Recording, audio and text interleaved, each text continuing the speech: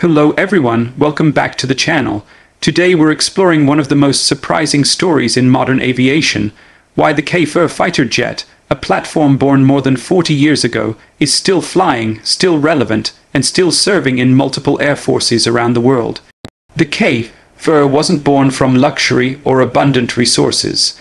It was born from necessity, pressure, and innovation during a period when Israel needed a reliable fighter, but couldn't depend on foreign suppliers. That origin story shaped the aircraft into something far more durable and adaptable than anyone expected. As we look at why this jet continues to operate decades after its first flight, we start to understand how engineering philosophy, strategic upgrades, and real combat experience combine to create a platform that simply refuses to retire. When Israel developed the Kfir, the country was facing a complicated geopolitical environment. Military embargoes limited access to new aircraft, so engineers had to work with what they already knew while pushing boundaries to reach new performance levels. The aircraft draws its roots from the French Mirage 5 design, but the Kfir is much more than a copy. It was re-engineered structurally, aerodynamically, and mechanically. Israel introduced new avionics, new wing modifications, redesigned intakes, and above all, the installation of a powerful American General Electric J79 turbojet engine. This alone turned the aircraft into a machine capable of competing with higher-end fighters of its era. It shows how innovation under pressure often produces solutions that last far longer than expected. The reason the Kfir is still flying today comes down to its core design philosophy. Instead of relying on complex systems that are difficult to maintain, the aircraft was built to be rugged, reliable, and easily upgraded. Because of this, operators can modernize the jet at relatively low cost. Many older fighters become obsolete because updating them is too expensive or technically impossible, but the Kfir, with its modular architecture, has remained compatible with new radar systems, new electronic warfare suites, and modern weapons. As technology advanced, Israel Aerospace Industries continued to offer upgrade packages that kept the aircraft relevant. These upgrade packages extended its lifespan significantly, making the jet attractive to countries that needed capable fighters without investing in expensive new platforms. One of the most important reasons for its long life is its aerodynamic efficiency. Delta-wing fighters often handle well at high speeds and altitudes, and the Kfir inherited these advantages from the Mirage family. But Israeli engineers improved stability by adding canards, which increased maneuverability and reduced landing speed. The result was a fighter with excellent acceleration, strong climb rate, and impressive high-speed performance. These aerodynamic improvements made the aircraft competitive even when facing newer fighter jets in training scenarios. In fact, the United States Navy and Marine Corps leased a number of Kfirs for aggressor training, where they simulated enemy aircraft in dogfights. The fact that the US, with all its modern fighters, chose the Kfir for this role highlights its flight performance and durability. Another reason the Kfir remains relevant is its combat record. The aircraft served extensively in the Israeli Air Force during regional conflicts, giving it real combat credibility. It carried out ground, attack missions, interception roles, and high-speed strike operations. This experience helped refine later variants with improved mission systems and weapon integration. Countries like Colombia adopted the Kfir for similar roles, using upgraded versions with advanced radars such as the L/M2032 and the ability to fire modern air-to-air missiles. Colombia demonstrated the jet's reliability through long operational hours and consistent mission success in demanding environments. When a platform proves itself repeatedly, operators trust it more, and trust often translates into extended service life. Affordability is another major factor. Many air forces around the world cannot spend billions on fifth-generation fighters, and even fourth-generation aircraft come with extremely high maintenance and operational costs. The Kfir offers a unique balance between cost and capability. Its acquisition cost is far lower, and spare parts remain accessible due to decades of production and modernization. Because the aircraft operates with a proven, well-understood engine and simple mechanical systems, maintenance crews can keep it flying without needing ultra-specialized equipment. This gives the Kfir an advantage in regions where budgets are tight, but security demands are high.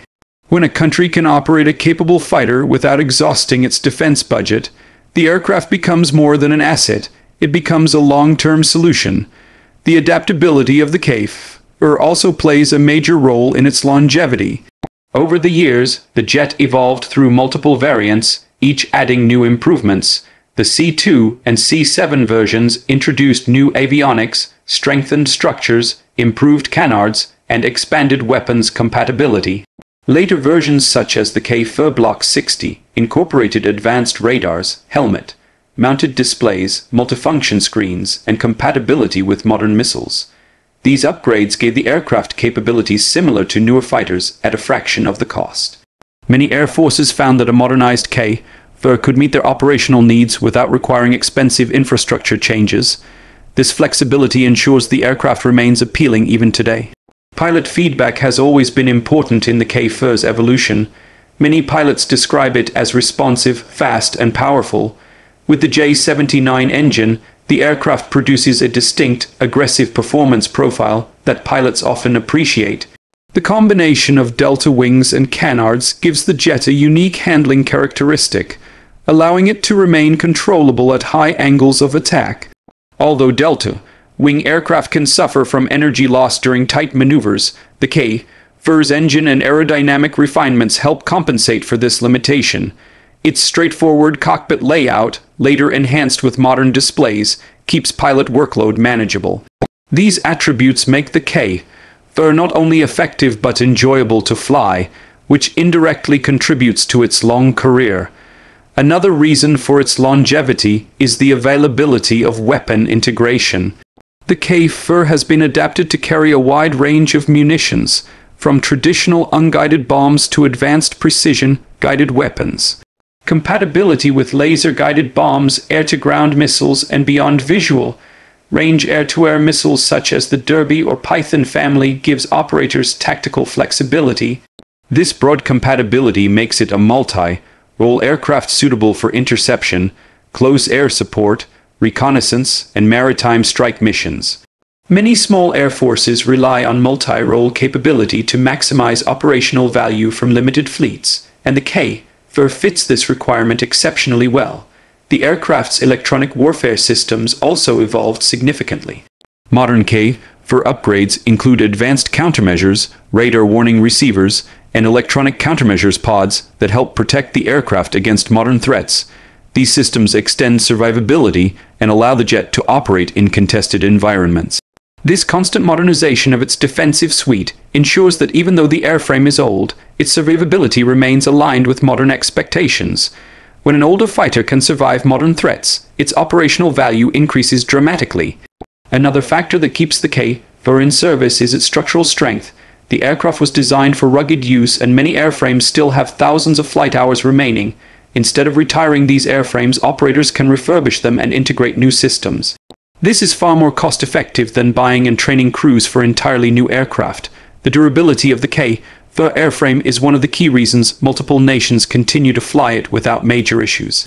When analyzing the aircraft's long career, it becomes clear that the Kfir represents a perfect blend of affordability, upgradability, combat effectiveness, and engineering simplicity. These qualities explain why it remains an appealing option even in an era dominated by fifth-generation fighters. While stealth aircraft may represent the future, many countries need a reliable and cost-effective solution for today's challenges. The Kfir offers exactly that. It may not be the most advanced fighter in the world, but it offers a level of capability that far exceeds its age. The Kfir's ability to serve as an aggressor aircraft is another important highlight. In training environments, pilots need opponents that mimic the capabilities of potential enemy aircraft. The Kfir's performance characteristics make it ideal for simulating certain types of threats. Its speed, climb rate, and maneuverability challenge modern fighters like the F-18 and F-16 during training exercises. Because of this, the jet continues to be used by private military contractors and training companies in the United States. These companies fly updated Kfirs to train U.S. and Allied pilots, proving once again that the aircraft still has value even decades after its introduction. As military aviation evolves, not every air force can shift to advanced fighter jets such as the F-35 or Gripen E. Many countries depend on reliable platforms that can perform multiple missions while remaining affordable. The Kfir fits this niche perfectly. Its long operational history, consistent modernization path, and battle-proven design make it attractive to nations seeking capability without excessive cost. The aircraft's legacy in Israel and abroad demonstrates how a fighter born in a period of necessity evolved into a long-lasting symbol of innovation. Another point worth discussing is how the Kfir's design has influenced other systems. The development process helped shape Israel's future aircraft programs, leading to technologies that later contributed to advanced fighters like the Lavi and advanced upgrade packages for foreign jets. The Kfir proved that Israel could take an existing platform and turn it into something unique. This confidence influenced Israel's defense industry and strengthened its reputation for aerospace engineering. That legacy continues through radar systems, missiles, avionics, and electronic warfare technologies still exported worldwide. Even after more than 4 decades, nations continue to show interest in potential upgrades or purchases of surplus Kfir aircraft. This alone demonstrates how effective the platform remains. Some countries that require rapid modernization of their air fleets find the Kfir appealing because it provides modern capabilities without long delivery times. It can be upgraded quickly, delivered quickly, and integrated without major changes in infrastructure. This rapid deployment potential gives the aircraft an advantage over more advanced fighters that require extensive training and support. As modern warfare evolves, drones and electronic systems play bigger roles, but fast reaction, manned fighters remain essential. The Kfir, with its speed and multi-role capability, can respond quickly to airspace violations, provide close air support, and execute precision strikes when combined with modern guided weapons. These missions are still relevant, and the aircraft remains capable of performing them effectively. Its blend of speed, agility, and upgrade potential gives it a unique place among legacy aircraft. While many fighters from its era have retired, the Kfir continues to evolve. This evolution proves that age alone does not determine the usefulness of an aircraft. Technology, upgrades, maintenance, and mission suitability matter far more. The Kfir checks all these boxes, making it a platform that refuses to fade into history. Even though its basic design may reflect the aerospace philosophy of the 1970s, its avionics, weapons, and systems reflect modern combat needs. The Kfir's story is ultimately a story of innovation, adaptation, and resilience. It demonstrates how a fighter built under pressure became a long-serving asset for multiple air forces. Its continued presence in the skies is a testament to the engineering behind it and the strategic choices made by its operators. In a world where many air forces cannot afford brand new jets, the Kfir stands as a reminder that capability doesn't always require the latest technology. Sometimes, a proven platform equipped with smart upgrades can remain completely relevant. Today, the Kfir remains one of the few fighters of its generation still in active production in upgraded form. That alone is remarkable. Aircraft born in the same era, like the early F-16 models, MiG-21s, and Mirage Roman 3 variants, have retired or drastically reduced in number. Yet the Kfir continues to fly. Its service in South America, its use in aggressor training roles, and its ongoing upgrade potential keep it alive.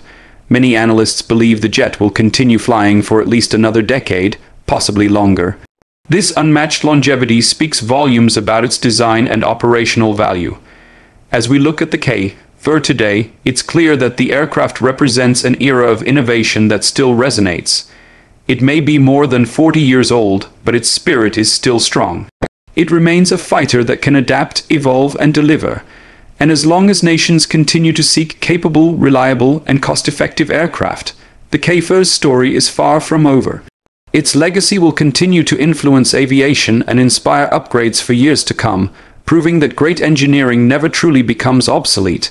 If you enjoyed the deep dive into the Kfir and want more military aviation stories, make sure to stay connected to the channel. Thank you for watching, and I'll see you in the next one.